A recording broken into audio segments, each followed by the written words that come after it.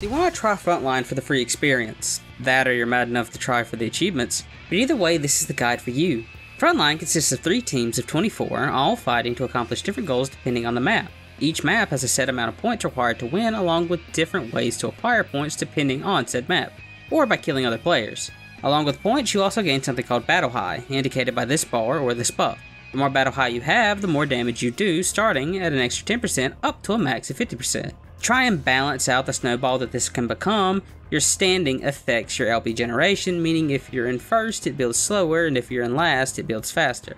The last passive effect built into Frontline is damage mitigation. All melee jobs take 60% less damage, and all ranged jobs take 30% less. They also reduce the damage of jobs if they feel they're getting too spicy. Now back to maps. There are a total of 4 maps that rotate out each day, starting with the Borderland Ruins, which is the most basic of the maps, and thanks to this it's also the most balanced, and the easiest to learn. Once the game starts, you want to make your way to the tower in the middle. After a few seconds, robots will begin to spawn, and your team will be rewarded points depending on how much damage you do to these robots. After all the robots are dead, you go back down and start capturing the points to the left and right of your base. Once you capture one, you go to the other, at which point the enemy will capture the one you just left, so once you finish capturing the one you're at, you go back to the other. I call this the Borderland Shuffle, because you go to the left, then you go to the right, now back, now make it to the middle. This time, however, when you make it to the middle, something new will happen. After all the small robots die, a big one will spawn that gives significantly more points, so try to dump as much damage on it as you can. After that, it's back to the Borderlands Shuffle, going left and right over and over again till time runs out or someone wins. The next map is Seal Rock, and it involves capturing and guarding points. Sounds simple, right? Yet, this is the map people struggle with the most. Something about it just makes people murder hungry. This is the one map where you live and die by the objectives. Once the match starts, generally you'll have the north and south teams run at each other and begin killing one another, while the cave team watches from afar.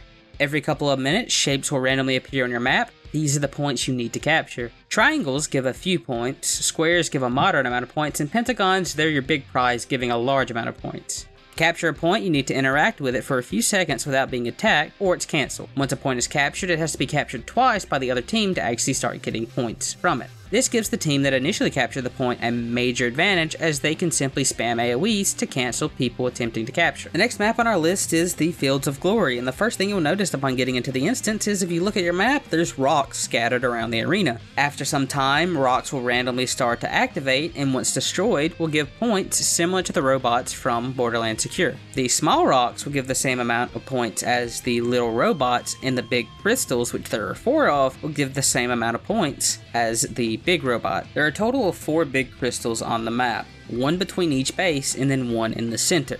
Each of the big crystals in between the bases would generally have 1 safe path for a given team, as that is their crystal. Other than that safe path, the big crystals can also be accessed through the middle, or by falling down a cliff near the opposing base. Now, while the middle path may be the most accessible, as it is generally where the teams are going to be located, it also creates a bottleneck, meaning that if you want to safely make it to a crystal, it's best to go back to your base and take the side paths, even if it does take a little bit longer.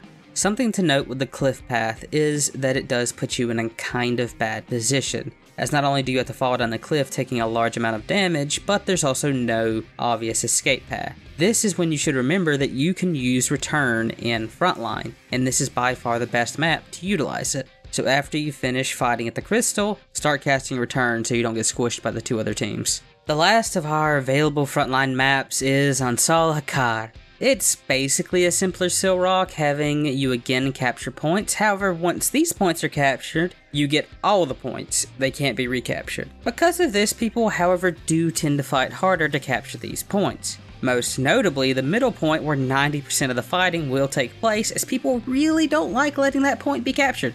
In fact, it will generally outlast the other points that it spawns with. The biggest tip to winning this map is looking at the middle point as a secondary objective. With it taking so long to actually capture, it's generally better to focus on the other points, shifting your attention to the middle when there's nothing else to do. With the maps done, let's move on to some general tips. As mentioned before, Battle High is a passive buff that rewards players for getting kills and staying alive. Once you die, you lose a good chunk of your battle high, making you much weaker. For this reason, it's best to avoid dying as much as possible, and the best way to do that is to stay together with your team. In Frontline, people do tend to move in packs, and being without your team is just asking to die. Moreover, because of the passive damage reduction, 1v1s are nearly impossible, especially for melee. The best way to win is to avoid splitting your team. While it may seem like a good idea to split for multiple objectives, it will in most cases just mean you're fighting 2 battles with half the people. And it's better to secure 1 objective than try for 2 and lose both. On to our next point, don't focus the losing team. This is easily the biggest mistake. Every time you get a kill, you steal points. And while the losing team may seem like easy points, it is a losing battle, because they gain more from killing you than you do from killing them. Too often will the winning team or second place focus the losing team, and as a result, the third team gets a massive point swing since they aren't being contested. Because of the nature of Frontline, jobs that focus on single target damage struggle. Not only because of the passive damage reduction, but also because of the number of players. As a result, jobs with AoE excel, notably casters like Summoner who still are powerful despite getting a damage nerf. If you see someone on a mount, try to tag them with an attack. Doing this will cause them to be slowed for a good amount of time, making it easy to dogpile them or stop them from getting to objectives. If you notice your team is scattered or has no focus, an easy way to fix that is to link a coordinate for a given objective. Most people just follow it blindly, especially if you have a bongo macro. You can change your job at bases at any time, so if you feel one job not working for you, feel free to change it when you respawn or return to change. Moreover, when you queue in Frontline, the job that you queue as is the one that gets the experience. So don't feel bad about switching jobs, as you still get the experience for the job you want. Well, that's the basics of Frontline, but one last word of wisdom, don't take Frontline too seriously. Generally speaking, you're only going to win about 1/3 of your matches because there are 3 teams competing, and the chaotic nature of 72 people fighting means you're going to explode at times. Either that or be stunned for ages. So go in and have your own fun. Try to do the most damage as something like Summoner, or see how many chain assassinates you can get with Ninja. Hell, if it's Borderlands, try to knock people off the tower of Machinist. Do what you want, because if you don't, you're not going to enjoy it.